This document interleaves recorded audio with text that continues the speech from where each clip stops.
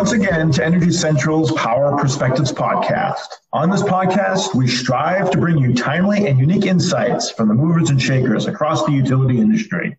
We do that by featuring the heavy hitters and newsmakers of the energy sector. And today will be no different. I'm your host, Jason Price of West Monroe, coming to you from New York City. And joining me once again from Orlando, Florida is Energy Central's community manager and podcast producer, Matt Chester. Matt, how are you feeling about today's episode? Hey, Jason. I've got my coffee ready and I'm excited to just sit back and listen to a good one today. Agreed. We're dipping back into the hot topic today, and that's how the power sector is going to react and prepare to the coming electrification of transportation.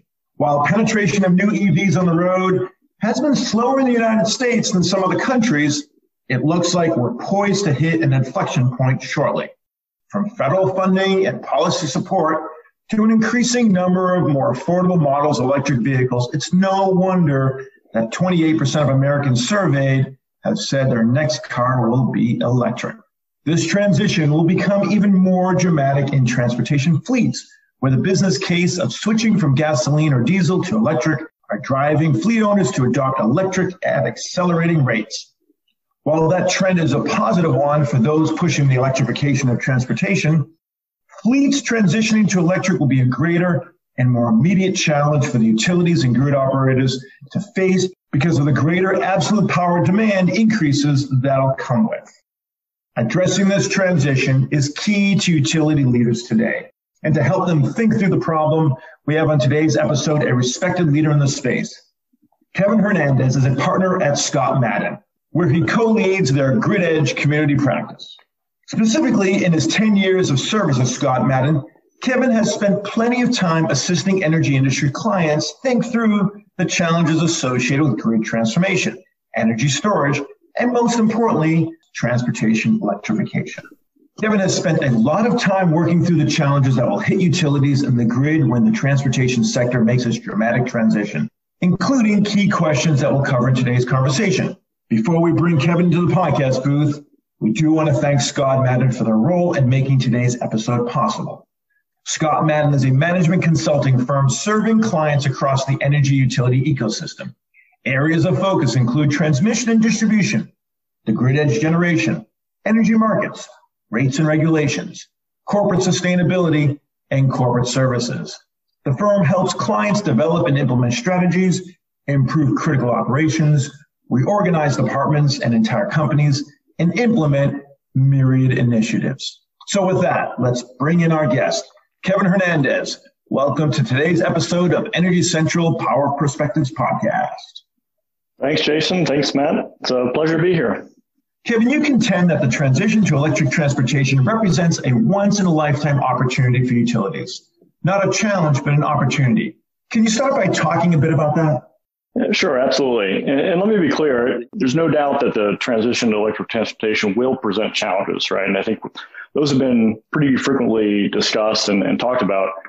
But I think what we don't often talk about enough is the opportunity that electric transportation presents. And in our view, it's really a once-in-a-lifetime or once-in-a-generation opportunity.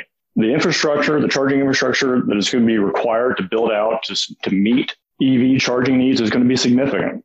And it really represents this really unique opportunity for utilities to do what they do best, which is to serve customer load and add to rate base in really a truly meaningful way. Particularly when you look at lots of parts of the country where declining load growth has been a persistent challenge, this really represents an opportunity that in our view, utilities should seize upon to really do what they do best, and that's to deliver service to their customers. I also think it's a really interesting way, and particularly on the personal vehicle side, residential customers, to reconnect with customers. I think EV charging and EV load is going to be really different.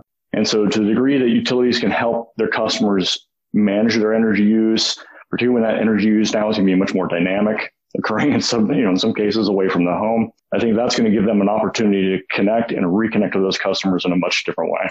If the opportunity is there, would you say that the utilities are doing what they can and should to keep pace with the rate of change in transportation? Well, there's no doubt that the pace of change is just off the charts, right? And seems like every day we're seeing a new EV model introduced, or every day another announcement. I think just this week we saw Ford announced an $11 billion, billion with a B, investment in battery manufacturing and vehicle manufacturing for electric vehicles. So the industry is really, I think the writing is on the wall. And we've said for a long time, it's not a matter of if, it's a matter of when. And I think the when is really becoming quite soon.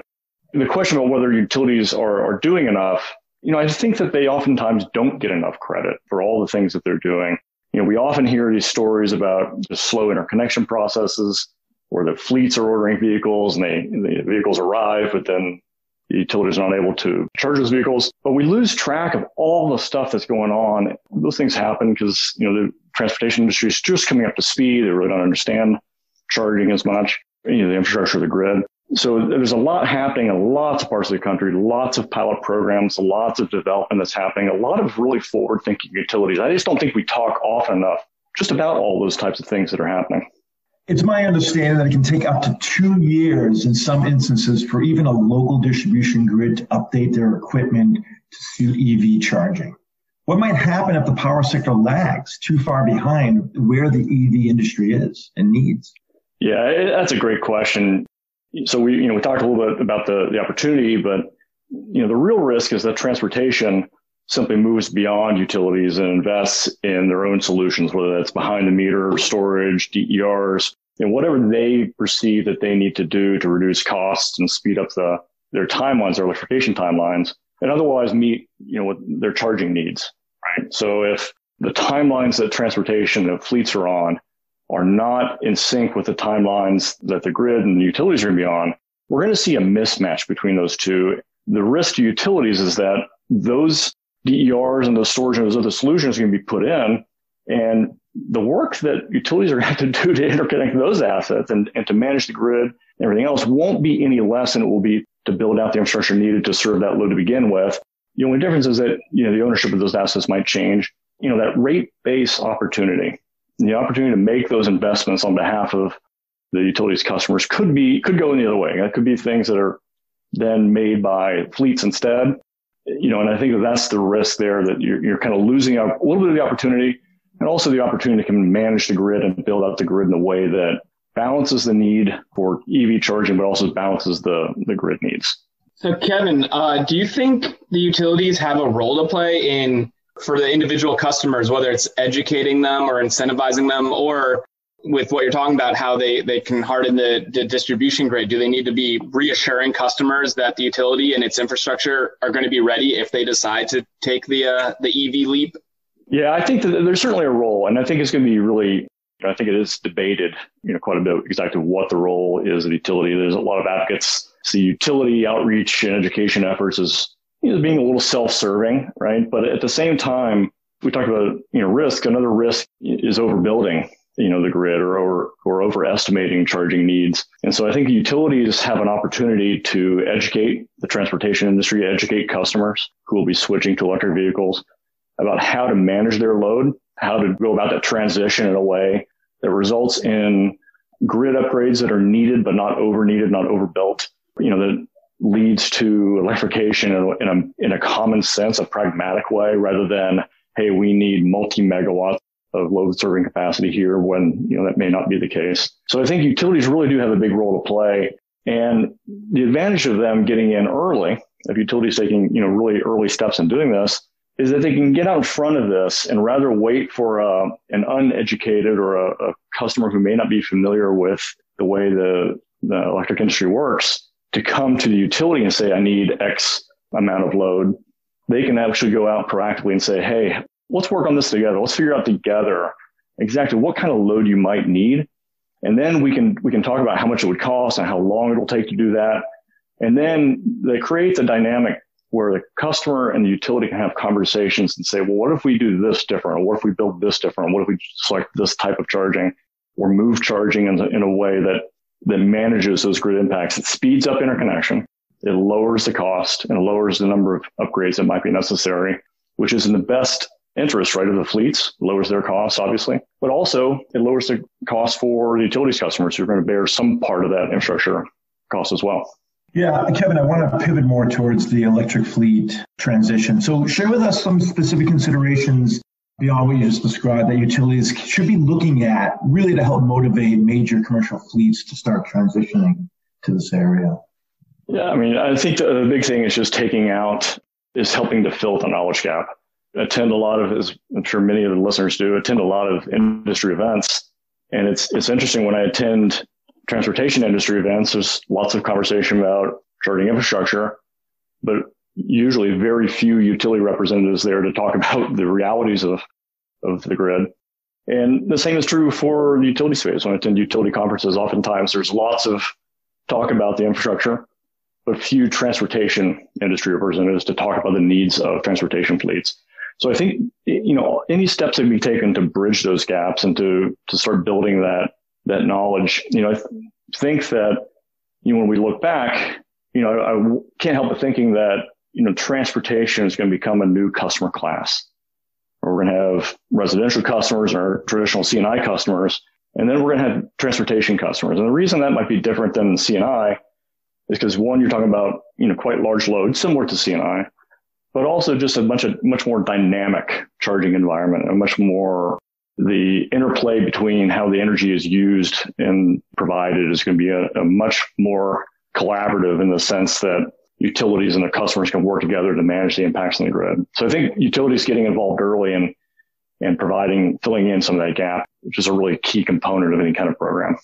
Right. But it's not just the utilities. I mean, they need the cooperation from the regulators. So could you share with us your thoughts on what role does regulation play in this whole story? This is a challenging part of this, is that, the current regulatory models, I think, do a very good job at matching the needs of customers with the utility's ability to serve that load, but also do that in a way that's responsible in terms of costs and not putting too many costs onto customers. That works pretty good, right, with traditional loads coming on or new customers or kind of new interconnections. But I think where it may not work as well when you talk about these very, very large loads that might be coming on when we talk about fleet electrification. And so kind of maybe even just taking a step back, when we talk about fleets and why that might be different, is that, we're expecting that we're going to see a lot of medium duty and regional fleets convert to electric vehicles fairly quickly. That's the use case that provides the best financial benefit, but best operational benefit. And when you have that kind of local delivery or regional transportation model, oftentimes those fleets are returning. In fact, most of the time they're returning back to a depot or to a garage, some sort of facility at night for charging. Of course, what that does is it concentrates that charging load, right? For residential customers, they go home each night and charge. There's going to be a lot less strain on the grid than when you see 50 or 100 or 150 vehicles all returning and trying to charge in the same window in the evening. So you're going to have these very large loads, and then potentially, those loads are going to happen very quickly. As soon as we see transportation industries, the vehicle availability is going up, the financial benefits are well known, the operational benefits are well known. And so as soon as we envision a tipping point where fleets are going to say, okay, we're ready to pull the trigger on this, we're ready to electrify. Let's put our order on these vehicles. And they're used to dealing with ordering vehicles and managing vehicle fleets. So let's order those electric vehicles. And then they're going to turn to the utility and say, okay, well, we have this 2 years or, whatever it is, lag time. So how do we meet that gap? How do we fill that gap between pre-building infrastructure or getting infrastructure in the ground in order to meet this coming demand before the demand is absolutely certain? Current regulatory model really just doesn't, for obvious reasons, doesn't do that. So we're going to have to ask ourselves the question, how do we go from a just-in-time model of meeting load to one that's really looking ahead and is load leading? How do we lead load in terms of building out infrastructure? I heard recently that the utilities view their future customer as the automobile, which is completely different than their traditional role of serving the residential and commercial customer. I think it's an interesting twist in terms of looking at their future load really being four wheels and a battery. Are the utilities positioned properly to manage and think through this? Are they on the right path to suitably fill that role? I think they are. And I think that, even thinking about it from that perspective is really pretty interesting. And I think that really highlights one of the reasons that transportation, whether those are commercial fleets or even personal vehicles, are going to be different.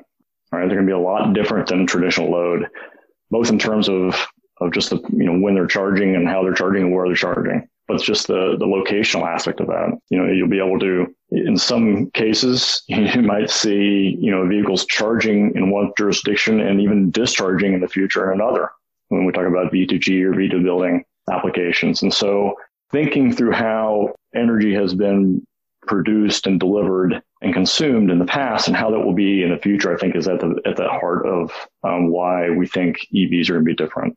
Fantastic. It certainly seems that the utilities are dragging their feet in certain areas, but their work is cut out for them.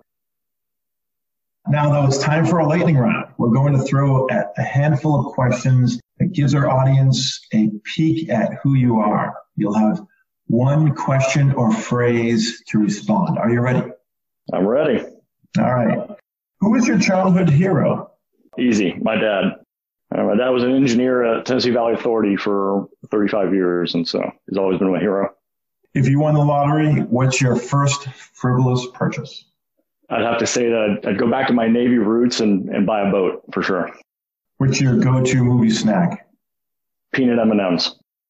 What's the best way to spend a Sunday afternoon? If I can talk the kids into going out and playing a few holes of golf with me, that's about as good as it can get. And what are you most optimistic about? I think, we've done this before. The industry, the electric industry has done this before. We've electrified the nation. We've regularly responded to whether it's extreme weather events or other challenges. This is a challenge. Electrification of transportation is a challenge. I have no doubt that the industry will meet this challenge head on. Well stated. Kevin, you've perfectly navigated the lightning round. For doing so, we grant you the final word. So what's the lasting message you hope the utility audience listening in today takes away from this conversation? Yeah, thanks. I think I'd go back to where we started the conversation. I think the writing is on the wall that this transition to electric vehicles, both with commercial electric vehicles and personal EVs, it's well underway. It's not an if, certainly not an if, and the when is going to be a lot sooner than we think. I think that's going to present some of those, very real challenges for utilities, and there's just no doubt. But I think I want to emphasize that, for forward-looking utilities, this is going to be a real opportunity. And I think it's going to be one of those opportunities that just doesn't come around very often, or certainly not often enough. And that opportunity is to grow the business, to grow the utility business at a time where that's really hard to do in a lot of places.